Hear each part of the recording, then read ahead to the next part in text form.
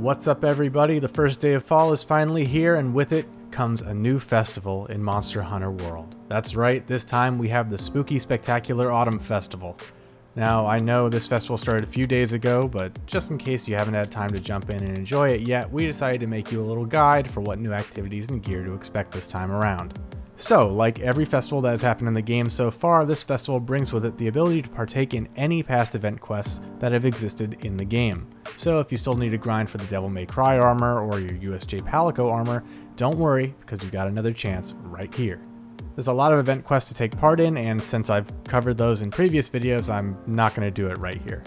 I'll post them in the description below, and I'll link them at the end of the video for those that are curious. Now then, what is actually new to this festival? Honestly, not a whole lot.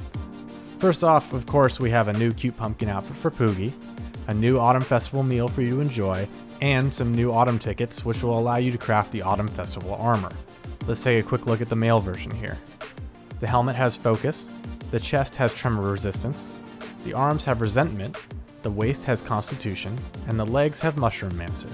For those like me that didn't quite know what resentment was, it's a perk that increases your attack when you have recoverable damage, which is also known as the red portion of your health gauge.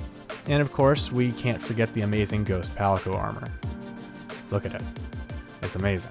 Each piece of the Autumn Festival armor for you and your Palico will need one Autumn Festival ticket to purchase. So, before I said that there weren't a lot of new quests worth doing, and that's because as far as I've seen, there are only 2 new quests that will grant you gear. Granted, they are good quests and you should do them, and there are already a ton of quests to grind, so really not a lot of complaining can come from us. Just wanted you all to know. Okay, so first off, we have the quest Where Sun Meets Moon, which will have you fighting a Puke Puke and a Tobi Kadachi. It's a 3-star quest that needs a Hunter rank 4 or higher, so really not difficult at all. Once you complete the quest, you'll be given a random amount of Downy Crake tickets. I think that's how you say that. Which you can turn in for da-na-na-na, the Downy Crake brooms.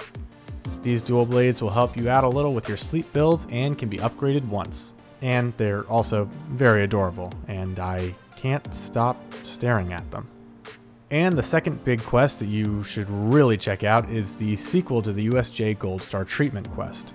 This new one, titled USJ Blazing Azure Stars, is a 7-star quest that asks for a Hunter rank 13 or higher. It'll have you fighting a tiny Azure Rathalos and a giant Dodogama, and in the end will grant you a lovely Azure Star Gem. You'll use these Star Gems to create the Azure Star Lord armor set, which is one of the most glowy gear sets in the game. Let's take a quick look.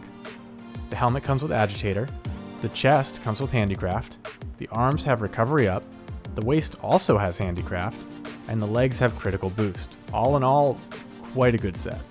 And that should about do it. Again, like with every festival, there are many other quests that you can take part in, and if you happen to miss some gear in the past and we're hoping for a second chance to grind for them, then be sure to dive into this festival. And if you miss out on this spooky event, don't worry, because I'm sure most of these events will be back for another festival in the future. As usual, if you enjoyed the video and found it helpful, don't forget to like and subscribe, and until next time, happy hunting.